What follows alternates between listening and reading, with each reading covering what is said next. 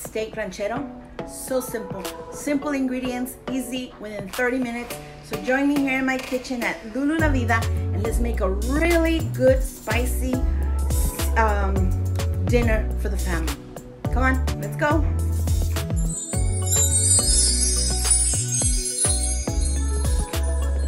Hey guys, Lulu La Vida here, and here we have a very simple recipe for when you're in a hurry and you don't have that much time.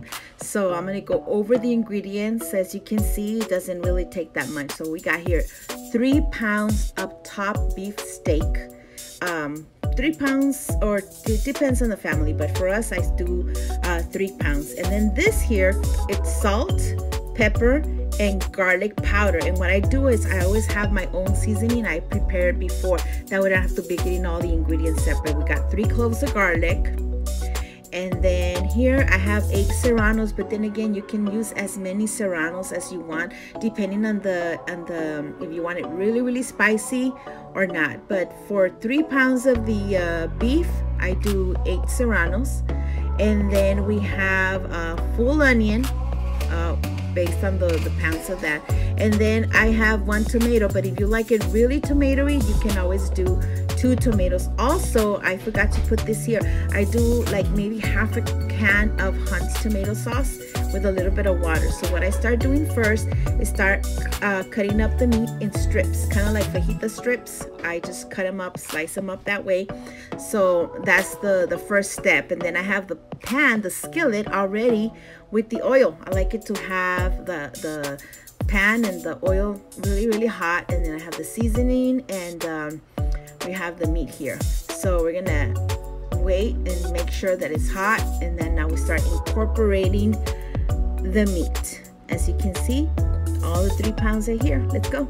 Shouldn't be that long to get it cooked because it's very, very thin. So we're gonna do this. I think it should be about maybe 10 minutes. Just, you know, I don't season it until I have it in the pan. So like I place all the meat here. I try to even it out. I don't have the heat really, really high because I don't want it to, you know, I like to have the juices come out of the meat. So incorporate all the meat to the pan, and then we're gonna add the seasoning, like the one I tell you that I already have pre-made, which is garlic powder, salt, and pepper.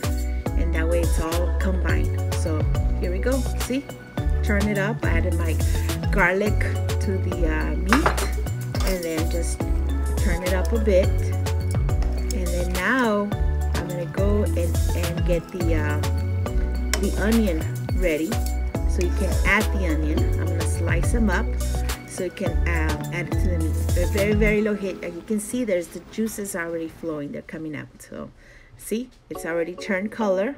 So it's time for us to add the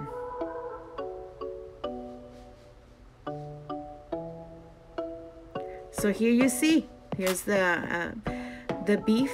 It's ready, round top beef. And now we're gonna add the onion. So here we go. Let's add the onion. It's like I said, it's a whole onion. It's a lot of flavor, you know. Garlic and onion are always in my recipes, except for the pastries. But I love garlic and I love onion. I think that they give it so much flavor to all your food. So I love using different kind of spices, seasoning, and things like that. I always try to change it around. As you can see, the onion is already cooked and soft. So next I'm gonna add the serrano. See, 8 serranos. So we're gonna add them, mix them up a bit, and then I'm gonna go and get the tomato ready. And I think for this one, since I did 3 pounds of meat, I'm gonna do 2 tomatoes instead of 1. We got a lot of meat going on. So, and I love tomatoes anyway. So let me go fix the tomatoes, and then we add them.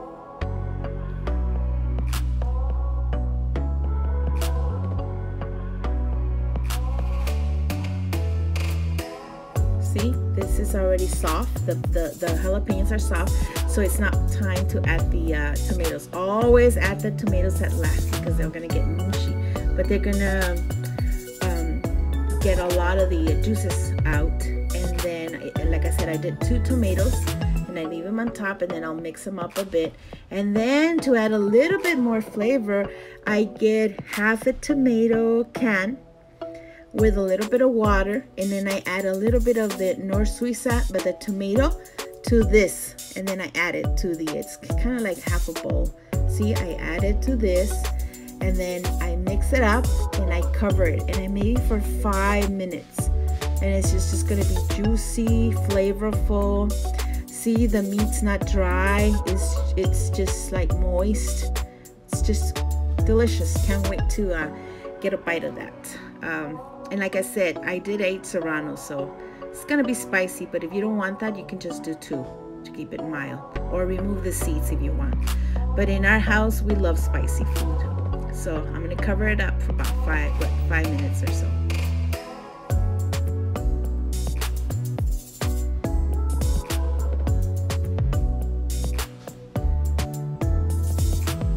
Look at that. Doesn't that look delicious? Oh my God, I could eat this every single day. But anyway, let's plate it up. I have some Mexican rice and some avocados. And that's it. That's a simple dinner for the family, you know. So I hope you guys like it and try it. Don't forget to subscribe to my channel. See you next time.